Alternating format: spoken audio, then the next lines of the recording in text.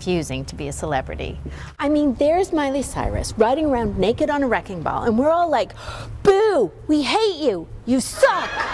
But then we've got Beyonce rolling around on a beach, and we're all like, damn, you are cool?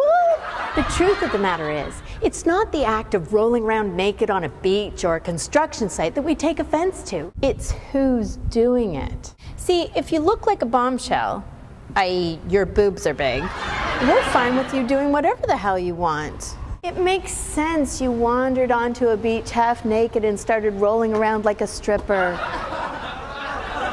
with a trophy.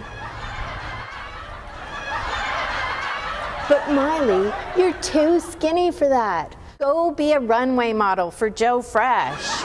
But I would like to applaud them both for becoming powerful women, huge celebrities, having zillions of dollars, and still getting coked up and naked for their videos. Never forget your roots. I'm getting ready for my next video right now. Will it be, yay, you're so cool? Or, boo, you're a dirty slut?